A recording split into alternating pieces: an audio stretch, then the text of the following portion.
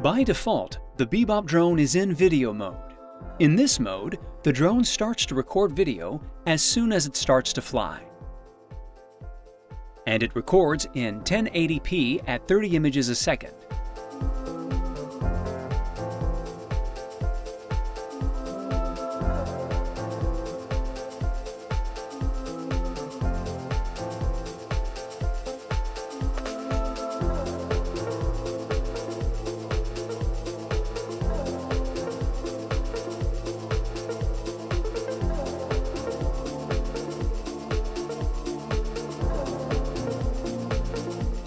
To control the camera's positioning, slide your two fingers on the piloting interface in the direction opposite of the desired orientation. In Ace mode, you control the camera by using your right thumb on the joystick. Press on the Rec button to stop recording. While in video mode, you can also take photos by clicking on the photo icon. The Bebop's camera also allows you to take high-resolution photos. Activate the photo mode, which you can find in the Recording Features tab.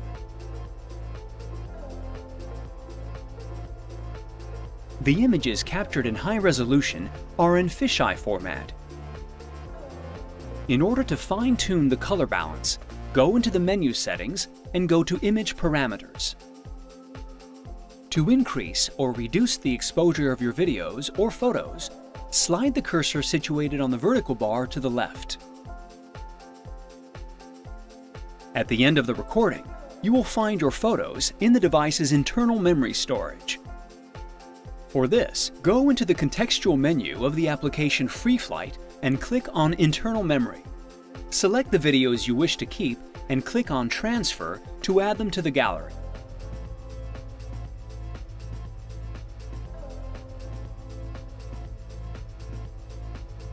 You can also either retrieve or erase material by connecting your Parrot Bebop drone to your computer directly with a micro USB cable provided. To perform this operation, the Parrot Bebop drone's battery must be installed and the drone must be turned on.